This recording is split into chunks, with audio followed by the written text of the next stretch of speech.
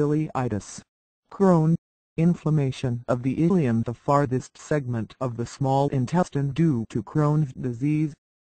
Crohn's disease is a chronic inflammatory disorder, primarily involving the small and large intestine, but which can affect other parts of the digestive system as well.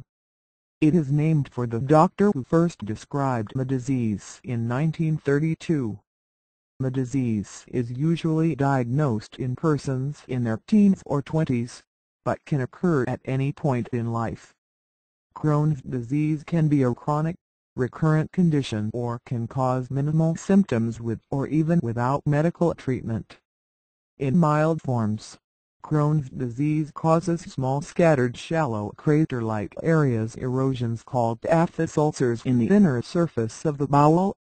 In more serious cases, deeper and larger ulcers can develop, causing scarring and stiffness and possibly narrowing of the bowel, sometimes leading to obstruction.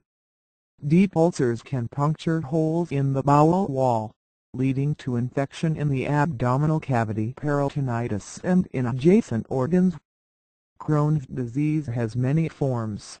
Involvement of the large intestine colon only is called Crohn's colitis or granulomatous colitis, while involvement of the small intestine alone is called Crohn's enteritis.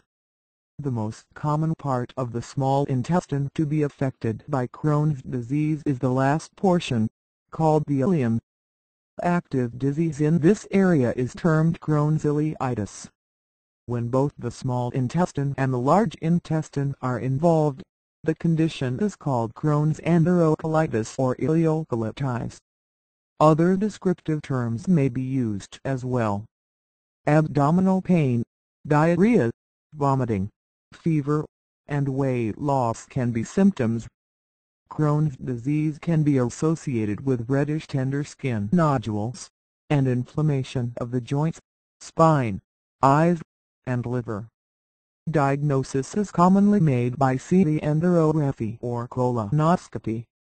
Treatment includes medications that are anti-inflammatories, steroids, immune modulators, antibiotics, or surgery. Surgery can be necessary in severe cases. Crohn's disease is an area of active research around the world, and new treatment approaches are being investigated which have promise to improve the lives of affected patients.